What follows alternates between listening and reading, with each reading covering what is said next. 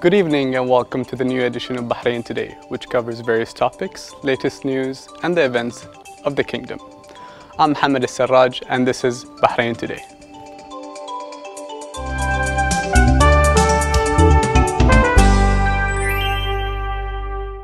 We have to admit, nothing compares with the simple pleasure of riding a bike.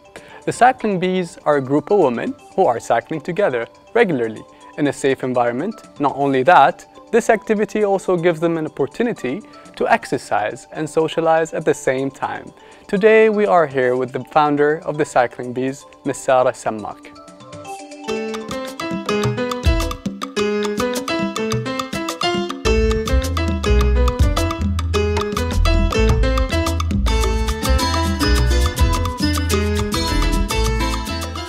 Today we are doing a daytime cycle. We try to have it in a safe environment, and that is why we always have it at Sheikh Nasser's Loop, because we try to have it in an environment where it's carless and the beginners feel safe because there's no interactions with the cars and the cyclists.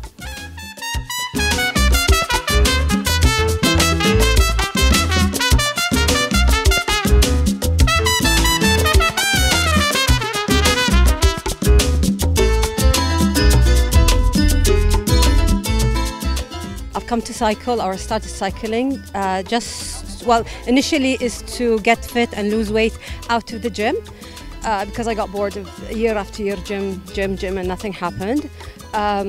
What did I gain from it? Self-confidence, the weight loss, and a social life with a lovely group of ladies.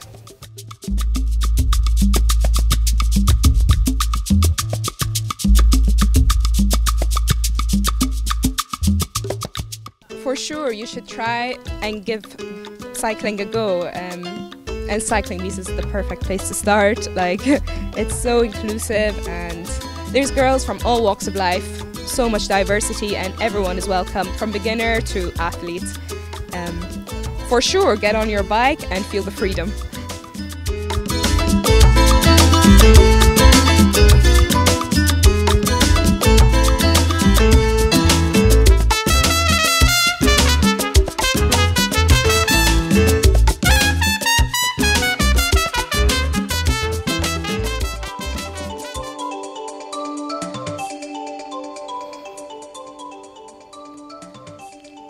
With us today is the founder, Ms. Sarah Sammak. Welcome, Sarah. How are you doing today? Very good. How are you? All right. Did you bike here or did you drive here? We had a ride in the morning, but not, not now.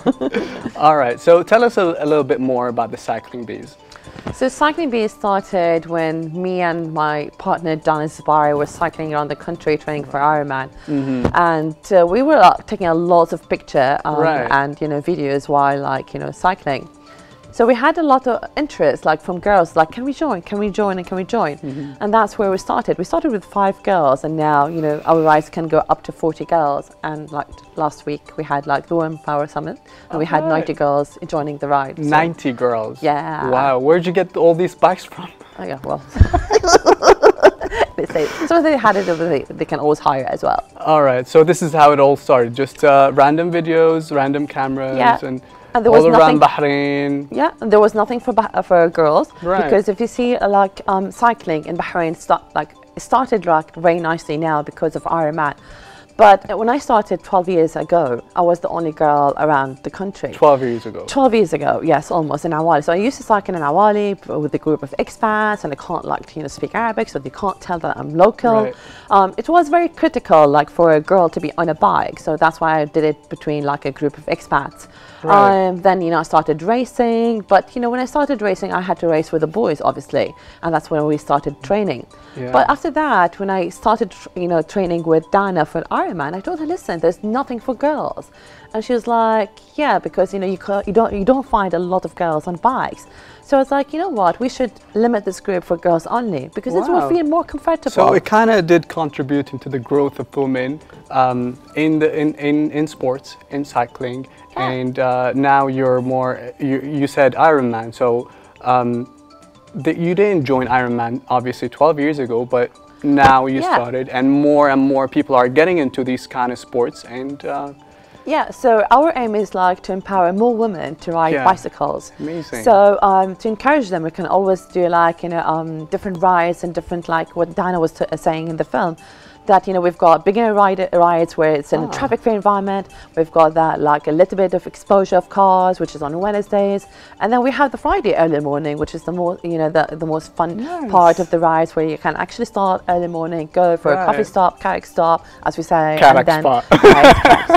You have to drink carrot, man. Right. Speaking of which, so can you tell us a little bit about the safety procedures? So yeah, obviously if you ride in the evenings, we always require like you have to have your lights, no helmet, no rides, and we have our own escort car behind us. Oh, wow. Because it's better if you have something at the back to protect the group.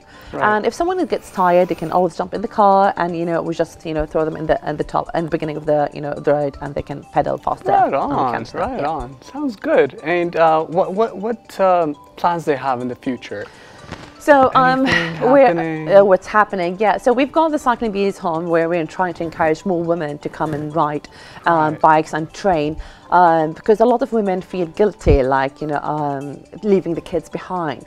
So this is like providing them a nice environment where they can actually train and have the kids play around, and the kids can see their parents there, so they don't feel like they're left behind.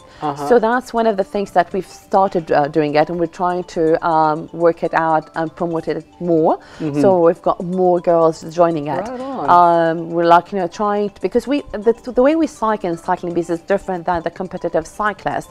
We actually ride between the villages. We've been everywhere. I was just about to ask where, because you mentioned Awali, and I thought maybe you always go to Awali. No, not really, huh? No, we've been like in Rifa, we've been in Hamala, Jatra, Bidaya, Harak, Arad, you name it.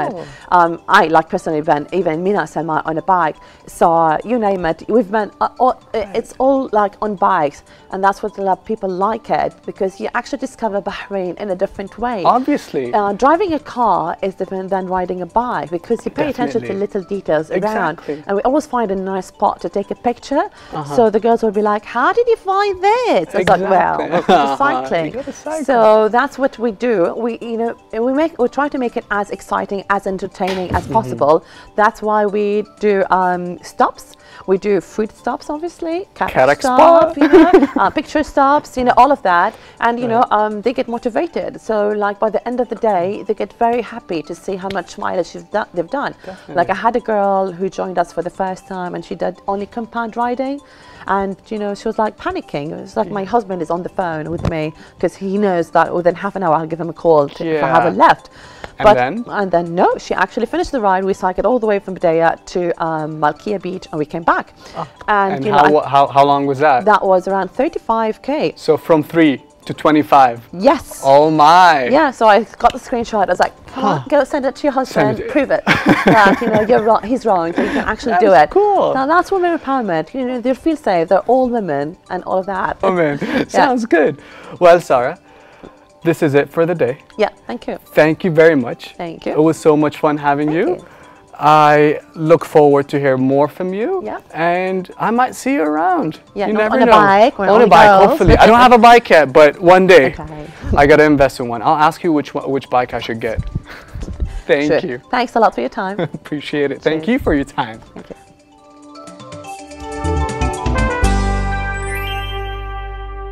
I guess now it's my turn. Welcome to the entertainment pop culture segment happening here with your host, Bara Abdallah. We'll be talking about video games, movies, TV series, Netflix, everything that is fun and happening here in Bahrain. Speaking of movies, well, have you seen The Joker? If you did, good job. If you didn't, what are you waiting for? Check it out. So, to take a little bit about what's happening with the movie Joker, here's a trailer, all thanks to Warner Brothers Middle East. Let's have a watch with a trailer of the movie, The Joker.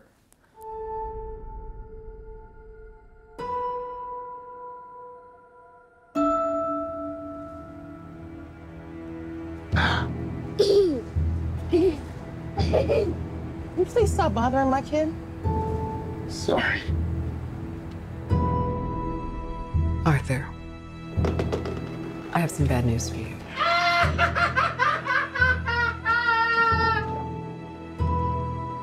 This is the last time we'll be meeting. You don't listen, do you? You just ask the same questions every week. How's your job? Are you having any negative thoughts? And finally, in a world where everyone thinks they can do my job, check out this guy. When I was a little boy and told people I was going to be a comedian, everyone laughed at me. Well, no one's laughing now. You can say that again, pal.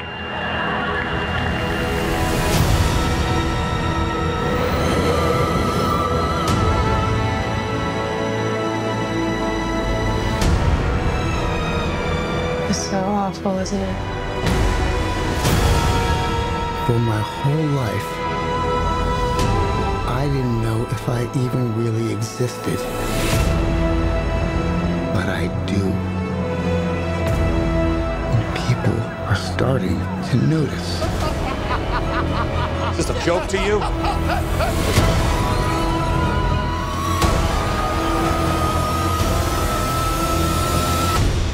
Murray, one small thing. Yeah. When you bring me out, can you introduce me as Joker?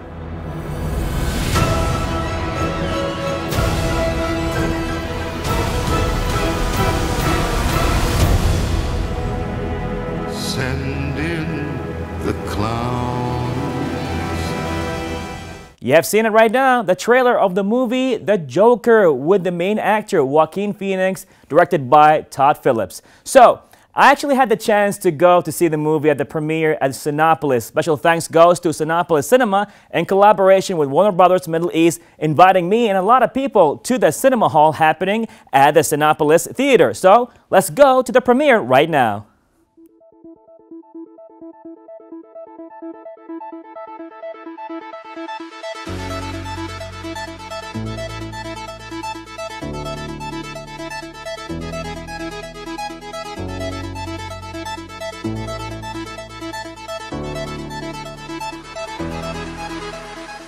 Bahrain's very own Cinepolis Cinema hosted the movie premiere of the movie Joker in collaboration with Warner Brothers ME.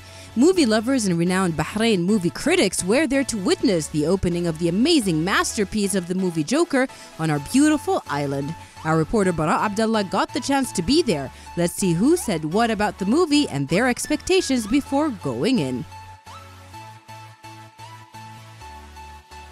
Hello there, I am here at Cinepolis Gulf for the movie premiere of The Joker by Joaquin Phoenix. So, as you can see, a lot of people are here for the premiere, so I'm going to interview some of the guys who are excited to watch the movie here of The Joker. Cinepolis, let's take a look.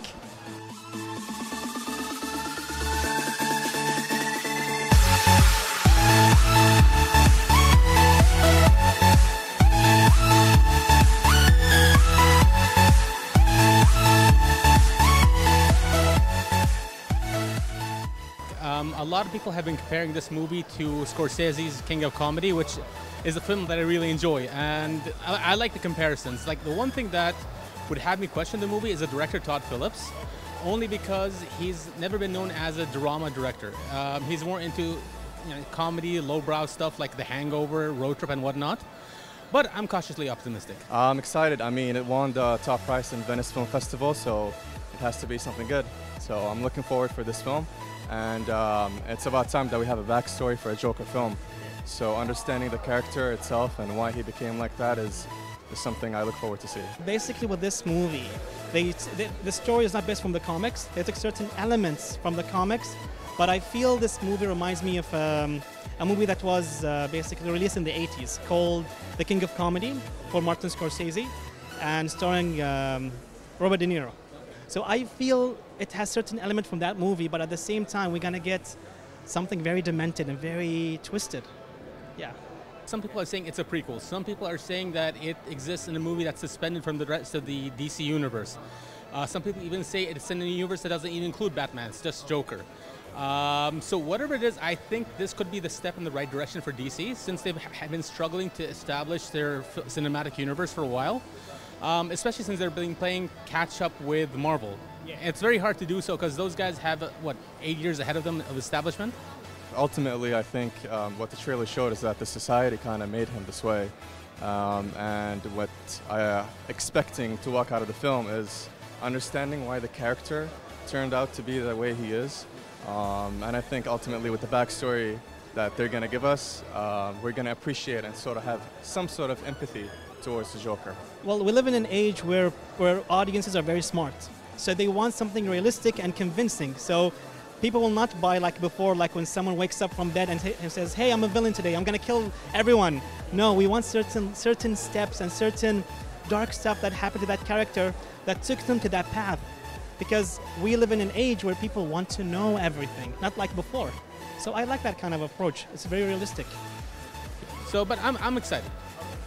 After Heath Ledger, I was looking forward to someone to kind of like top that scale of acting. So Joaquin Phoenix, I'm assuming he's gonna do something similar. I mean, I don't know yet, but that's one of them, the acting of the Joker, who's gonna carry that legacy from Jack Nicholson, Heath Ledger. So that I was looking forward to. And Todd Phillips, you know, this is his first, I would say, serious movie. He did a lot of comedic direct, like he did The Hangover, but you know, it's interesting to kind of switch careers and do something like serious like the Joker and standalone film for a villain. So that's something I look forward to. Yeah. The only thing that I'm expecting is just to be, it's going to be the twisted masterpiece. I want like a big twist at the end that will make me think, wow, I did not see that one coming. That's what I want in that film. Yeah. Well, who's your favorite? Mark Hamill from the animated series. Okay, go for it. All right. Okay, that sounds more like Chucky. So, there is no movie premiere without the presence of Hussein Darwish, pretty much the event goer everywhere here in Bahrain and even to movie premieres. We are done with the movie, guys. We've seen the Joker. I won't say anything. I'll leave Hussein to do all the talking right now. Well, if you're not gonna talk, I'm not gonna. I'm literally speechless. You can see his smile and all that. It's like, don't forget the smile. Hashtag smile. Hashtag that. So the Joker pretty much just gave us like an interesting take of the reality of the world, right? Yeah. It was a bit, you know, when they said Joker, I really thought Batman, but you know, it was more realistic than, you know, all the superhero movies and such. Yeah, so it's a really good movie. I do recommend it to all of you guys. All right, guys, as recommended by Hussein Darwish right here at the movie premiere of The Joker. Special shout out goes to Sinopolis, and thank you so much for Bahrain Today, Bara Abdallah.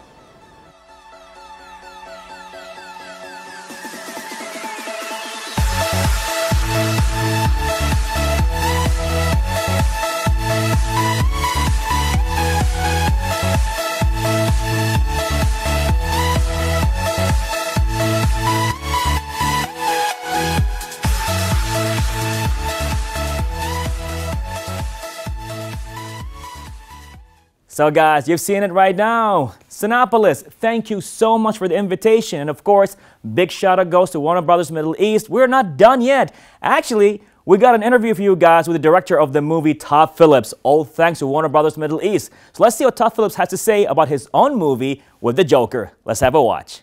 It was surreal, and it was quite an honor to be here. So, and the response was fantastic. So yeah, it kind of went perfect. It was a dream night. That's what made it fun, is the ability to kind of take something that really has no particular backstory and just, it was very liberating. There were no rules, and we just kind of did what we wanted, and certain things we kind of backwards engineered into, you know, why he is certain ways, and other things we just made up out of the blue. And you're right, you know, not only is the story have an unreliable narrator, but it's Joker, so you know, it's almost an unreliable narrator. We meet a guy who is, you know, someone who has been told his whole life that his purpose is to bring laughter and joy to the world, and he believes it, and he's sees himself as this put upon sweet soul in a city full of harsh people. To me, Joaquin is just one of the greats, and he takes something on the page. It's hard to explain to people, you know, what an actor brings to a role. You know, you might see it and think everything in there was written down for him to do, and it's just not that way ever. And Joaquin is one of those guys who just takes it and makes it his own in a very specific way that you would have never guessed. This was my first time with Joaquin, and it was intimidating at first because I hold him in a special place, but I quickly got over that, and we got along really well, and I think it was a very intense collaboration. Robert De Niro plays a guy who's been on the same talk show probably for 30 or 35 years. His name's Murray Franklin. He's a kind of typical American talk show host, a little bit vapid and a little bit shallow and just sort of there every night to make an audience laugh. And Arthur, who's somebody who has severe father issues, meaning he's always looking for a father figure, really sees Murray as that. Zazie and Frances Conroy, who's just plays his mom, and I think is just so beautiful and simple in what we needed her to do. And Zazie, who plays somebody that Arthur knows and has a relationship with, so to speak. Well, one of the fun things about doing these kind of movies is, again, the interpretation, like taking something that people know and putting your own spin on it. So for us, Gotham wanted to feel as real as possible, and the movie in general, we kind of ran everything through a very realistic lens.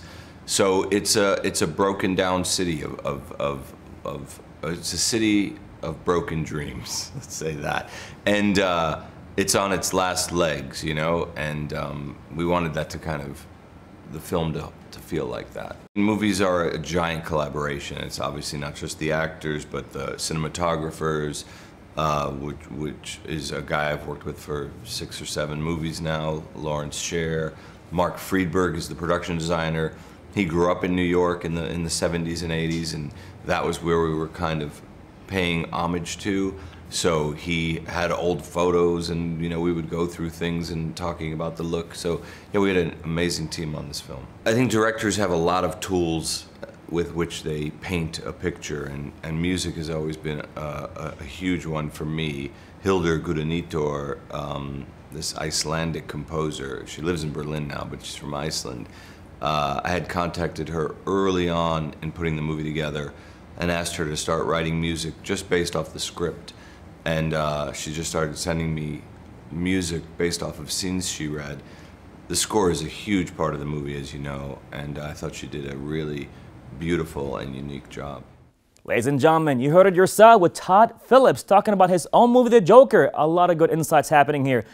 Todd Phillips done. Now let's see what happens with Joaquin Phoenix. What do you have to say about his act as the Joker in the movie itself? Let's have a watch with Joaquin Phoenix. I thought it was very smart. It's really unique. It was like nothing I'd ever read before. And I thought that there were still elements from the kind of DC canon of Batman. There were still references to that world, and yet it also felt like it was something that was brand new and stood on its own. It was irreverent and funny and twisted. It was a brilliant script. You never know if what he's saying is real. But the thing is, I didn't think about it saying this may not be real. I'd say whatever he's saying, it's very real to him. Now, whether it is objectively real, that's questionable. But for him, it always felt real. So I felt like I had to approach it sincerely every time, whatever the scene was. But it's really left up to you, to the audience, to decide what you think is real or isn't. Todd has this great confidence and irreverence. I mean, I feel so fortunate to have worked with him on this movie. So he really gave me the confidence to just be willing to discover something in the moment. And I think that spontaneity was probably really important for this character. It just gives it kind of this kinetic energy. What I like about this movie is I think that there are several different reactions that people can have, and they're all valid. And there's something really exciting about being in a movie that requires the audience to participate with the character in a different way. I mean, usually characters' motivations are so clearly defined that we're telling the audience precisely what to feel and when. And what I like about this movie is it's really up to interpretation. So ladies and gentlemen, that was Joaquin Phoenix along with Todd Phillips. You've seen the premiere, you've seen the trailer, and now it's your turn to see the movie. You can say that again, pal.